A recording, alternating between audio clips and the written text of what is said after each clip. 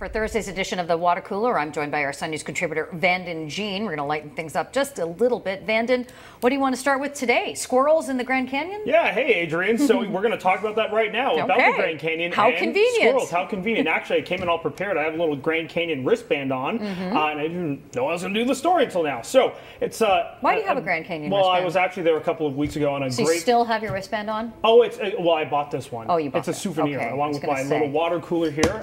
Anyway, this story's about a tourist and his friend, as you can see, both shirtless, filmed this little bit of a terrible video where they found a squirrel. They found that and kicked that squirrel right there. Yeah, as you can see, very graphic. I think we should have warned the viewers.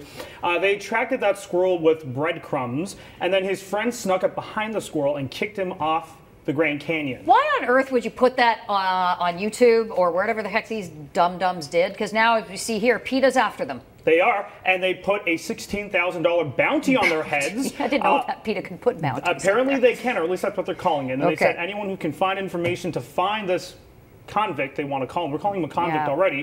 They're going to get $16,000. Someone's going to find them.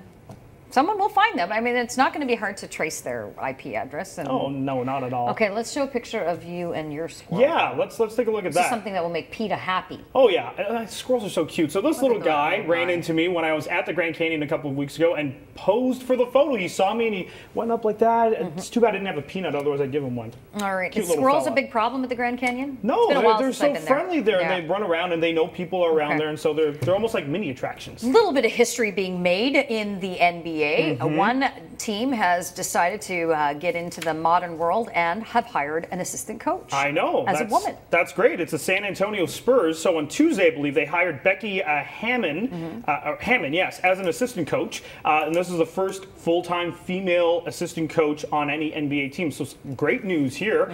But then CBS Sports college sports reporters wanted to know more about this, and they went out to some college coaches and asked an anonymous survey about what their thoughts were if this could happen on the college level, the NCAA. And so they found that 42% of the coaches actually said that they thought they would not see a female coach coach a Division I team. Men's, That's right. For the NCAA. And actually, one coach made a very disgusting statement and said, quote, "A big part of being a college coach is molding boys into successful men. Obviously, women can't do that. I just don't see a place for it." Well, kudos to the San Antonio Spurs. They've won a lot of rings, and let's see if they win yet another one with this new coach. That's great stuff. All right, Vanden, thanks very much for being here. Appreciate it. That is our Sun News contributor, Vanden Jean.